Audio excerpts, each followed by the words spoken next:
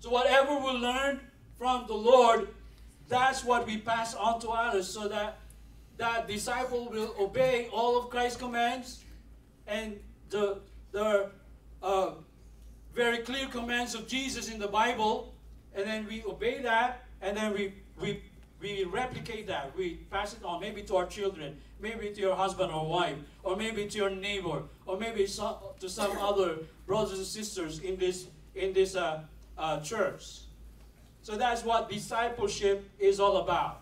I'm glad that the Lord has used somebody to lead me to Christ and to disciple me to maturity. That was when I was in engineering school. So somebody took the time to help me grow in my faith. I'm thankful for that, for the Lord. And I've seen how effective this was. Discipleship is Christ's command. He's thinking about kingdom growth. He's thinking about mature, transformed Christians or believers who are Christ-like, more humble, more loving and compassionate, and more zealous for the gospel. So that's the strategy of the Lord, to develop disciples who are like Him and whom He can use in expanding His kingdom throughout the world. So that's what discipleship is all about. I've been a chaplain in prison, and I've seen how these prisoners whom I used to teach the Word of God and disciple, they've been transformed into a humble, loving, compassionate, zealous servants of the Lord. And some of them are called to be pastors. So that's discipleship. I believe there will be transformation in the lives of every church member of FICC if we are serious in obeying the mandate of the Lord to make disciples. Amen. I believe this church will explode to growth. Maybe at first it's slow growth. You disciple one, then you become two, then four. But in the long run, it has an exponential potential. You will grow exponentially. It's Lord first, but later on it will build up. Like what happened with Jean Kai and Grace Kai. Maybe Pastor Hill have shared to you about these two people. Jean Kai is a chaplain in the army in Texas.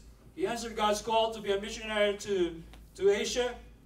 He started discipling 30 believers, and for short, to make the story short, in 8 years, less than a decade, he baptized more than 2 million people of atheist background, people. From farmers to factory workers and to the CEOs. How did that happen? It's discipleship. It's disciples multiplying disciples, multiplying disciples. 30 discipled, another 30, and those discipled multiplied to the next generations of disciples. So that's the biblical discipleship we are talking about. So let's go to how do we do it? How do we disciple effectively in this church? Now, let's see the example of Jesus. We will see here 7 principles. By the way, discipleship, according to the Bible, is not a class to attend to, but a life to live by or live with. It is not informational download. If that is the case, if it's the educational model of discipleship is informational download, then Judas will be a great disciple because he heard every teaching of Jesus. It's not just information, but life-on-life transformational process. It's more caught than taught. And then it's not a meeting, but it's a movement of rapid multiplication of disciples and churches. So I'm excited about what God will do in through this church when we become serious in making disciples who will make disciples.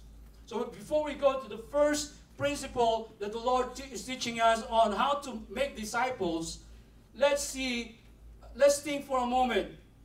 Is there transformation happening in the lives of FICC members, from the leaders to the youngest member? Amen? Is there reproduction happening? Are these disciples multiplying other disciples? If not, there's something to be done to tweak or maybe to overhaul the discipleship ministry of this church. And the best way to make disciples is to follow Jesus' example of making disciples, right? He discipled the 11, the 12 became a Judas, so he's not a real disciple. So he discipled the 11, and the 11 discipled many others, and here we are right now. We will not see each other here at FICC if these disciples did not obey Christ's command of making disciples. So let's evaluate first. Is discipleship happening in this church? Do we need to improve or enhance the discipleship ministry? Do we need to tweak or maybe to overhaul the discipleship ministry? Or have we lost it? Then we need to bring it back. Because in some churches they lost discipleship. You believe that? That's why they don't grow. There's no life transformation in the lives of the members. They replace it with activities and programs and meetings, but does not contribute to the development of the faith and maturity of the members. So let's bring back discipleship to our churches, to our ministry. And how do we do that? How do we bring it back? Let's see the first principle that the Lord Jesus is teaching us. So Jesus' way is the best way. We make disciples Jesus' way. So are you ready, brothers and sisters? I'm challenging everyone. So if you are not a disciple yet, be a disciple. If you are already a disciple, be determined to disciple others. Find someone, find a Timothy that you can disciple. And there are many are waiting. The world is already discipling them in consumerism, in materialism. The world is doing a great job of discipling your children and young people and other members of this church. If we don't make disciple, then the world will, the culture will. So let's disciple them in Christ. So how do we do that? Number one, disciple disciples. So the first principle we need to learn in discipleship is we disciple whom?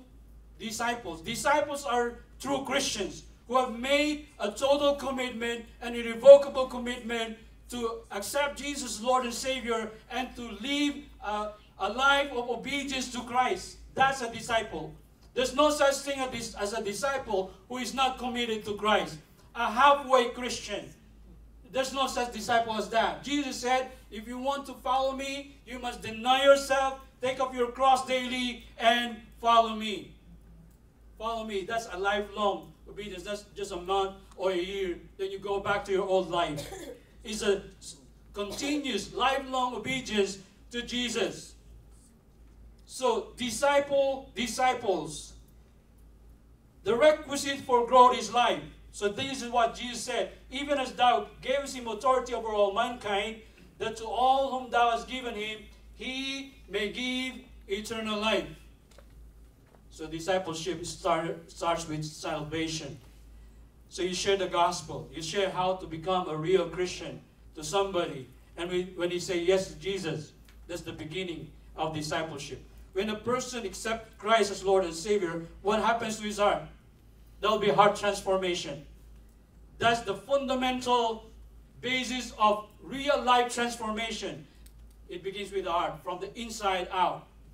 So that's why we disciple disciples. If we do not disciple, if we disciple those who haven't experienced real conversion to Christ, then we will be frustrated. We will hit the wall because nothing will happen.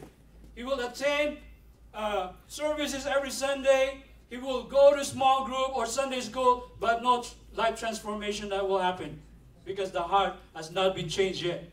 So let's make sure that we disciple disciples or lead someone to a real relationship with Jesus. When you accept Christ as his Lord and as your Lord and Savior, you have a new heart, new purpose, new passion.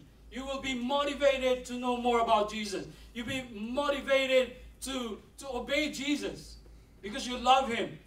Amen? So we disciples. Find those who are hungry for Christ. Find those who are hungry to know about spiritual things and disciple them in Christ. So that's how we start discipleship. Start with witnessing and leading someone to the Lord. As Jesus said, I gave them eternal life. He discipled the disciples who have eternal life. Second principle is that we disciple disciples in the Word. So let's go to the next principle. So number one, who are we going to disciple? We disciple disciples. Go make disciples and then teach them to obey all things that Christ has commanded us. We disciple disciples in the Word. The Word of God is God's instrument to renew the mind, which will renew the behavior and the entire lifestyle, business ethics, or character of a person. So the Word of God is powerful. It's for teaching, for correction, for rebuke, and for training in righteousness, that the man or woman of God may be equipped in all good works. So how we do that? Through the Word of God. Disciples using the Word of God. Jesus said, for the words which thou gavest me, what? I have given to them. He taught the disciples the Word of God. They know who God is. They know the attributes of God, that He is the creator, ruler of the universe, and He loved us so much that He sent His Son to rescue us, to deliver us from sin. They know that God is all-powerful, omniscient, omnipotent, and all-knowing God.